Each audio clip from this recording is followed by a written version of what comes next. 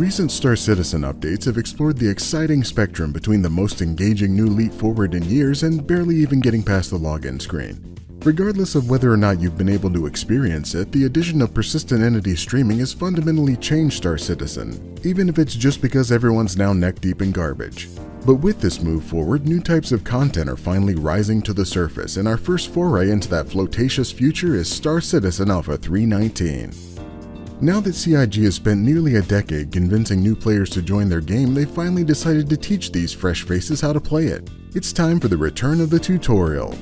Rather than the long-lost, heavily scripted and voiced adventure that had everyone believing that Squadron 42 was right around the corner, we now have a handful of floating quest markers to teach new players how to explore exciting gameplay, like eating and drinking.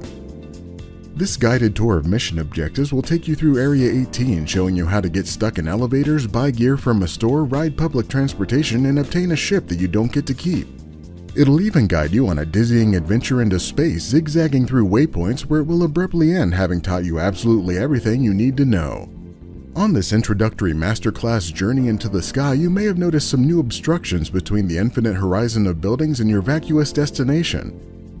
That's right, the last planet of our still solitary system has been encrusted in beautiful white fluffy plumes of water vapor, giving this lifeless sea of metal and buildings that tiny shred of nature it needed to feel like a real world and not something out of Transformers. But as one planet becomes more natural, another becomes a little more artificial as we take a quantum journey across the system to Hurston and check out the expanded and emboldened city of Loreville. What was once an awkward postage stamp of buildings sitting in this trash desert is now a whole envelope of industrial might stretching as far as I can see when I'm looking from this particular perspective. The buildings have grown and the skyline has transformed into a new, highly detailed yet distinctly Loreville-style design, giving you all of the majesty you can appreciate before falling unconscious in the polluted air. When you've had your fill of one more city with nothing in it to do, you can rocket your way through those brown clouds on your way to the all-new Salvage contract missions. Here you can pay a fee to get some secret inside information on the exclusive location of a busted-ass ship that you can shave the skin off for maximum profit. Don't worry that you're an asteroid throw away from this outpost where anyone could easily add your ship to that lucrative salvage contract. You've got some hull to scrape. But you're not just here to Buffalo Bill ships with your beam powers anymore, because now you can leap out into the vacuum of space and pluck all of those sweet juicy weapons off the side. Not to mention opening up the cargo bay to see what tasty treats those probably dead patrons left behind for you. Then you can tractor beam random deadly weapons, bulky turrets, and highly explosive missiles into the back of your ship to safely rattle around on the floor until you can get them back to the gun store for a quick buck. Or you can unlock your ship's slots and slap those babies right onto your hardpoints for an on-the-fly upgrade. These aren't the only new salvage missions though.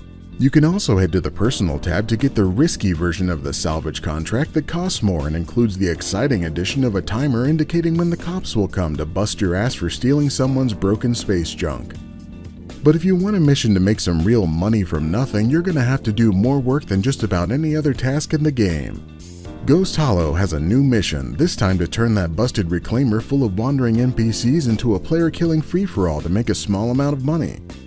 First, you have to gather up your crypto keys and head over to this comm array to stare at this screen for a while to shut it down. Then you can quantum right to the new Ghost Hollow beacon to swoop in and clear the area of this hopefully not invisible threat of NPCs. Then you can climb a tower and turn on the credit extractors, which of course sends a mission out to everyone on the server to come kick your ass and take your money. But that's only the start. Now you get to sneak inside this garbage base and find a terminal where you'll be able to slowly watch money collect into a digital pool, like Bitcoin but in reverse. Once it reaches 5,000 UEC, you can snatch it up and run, but I let it go for a cool 30k so the server wouldn't claim my money. Then all you have to do is wait even longer for the cash to transfer, fight your way through any respawned enemies, avoid these aggressive cutlasses, and haul ass out of there with almost enough money to justify the hours it took to get it. However, if you have some time to waste, you can always head back to where we started in Area 18 to check out the UEE Self-Congratulatory Week of Celebration, Invictus. After you take your requisite tour of that classic military posturing, head down to explore the expo where you can purchase some government-branded merch. But the real fun is down in the convention center where you can check out all of your favorite ships on display and even some brand new ones like this RSI Lynx. If you were desperate for just one more ground vehicle to occasionally look at while you wait for it to have a purpose, now's your chance to bolster your collection. It has all of the incredible usefulness of that Ursa rover that you haven't spawned in the last 18 months, but with just the right amount of opulence to make your Constellation Phoenix seem like a worthwhile purchase. But if you're looking for a slightly more useful addition to haul around in your ship, you might want to check out the Misk Mirai Fury. After years of ridicule, Misk has finally decided to move away from dildo-shaped designs, but didn't want to lose their dedicated dildo following. So they've spun off an entirely distinct brand called Mirai for this all-new flying turret snub fighter.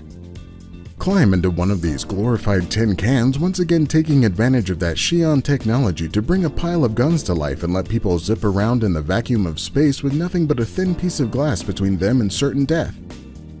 Or you can jump in the MX version that is 75% missiles by volume, but thankfully comes with the added safety of a blast shield, so when your entire ship is disintegrated by dozens of explosions, the face of your corpse will still be beautiful.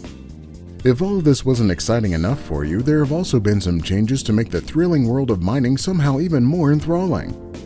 If you've had to endure the pain of bending over and picking up every single shiny gem from your hand mining endeavors, now you can pop a rock and use this magical blinding tractor beam to suck those lovely minerals straight into your face and somehow right into your backpack. Star Citizen Alpha 319. You thought it didn't have content, but it turns out it has some. If you'd like to see more information about previous updates in an almost informative way, check out my other Star Citizen videos here.